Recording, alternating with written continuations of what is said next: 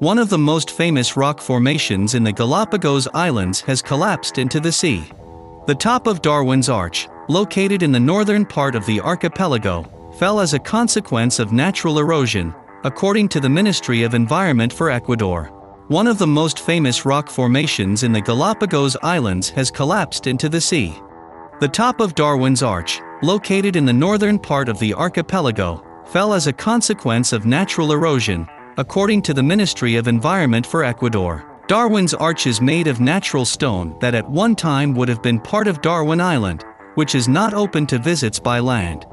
Named after English biologist Charles Darwin, the Arch is considered one of the best diving spots in the Pacific Ocean archipelago that's part of Ecuador and located hundreds of miles off the country's coast.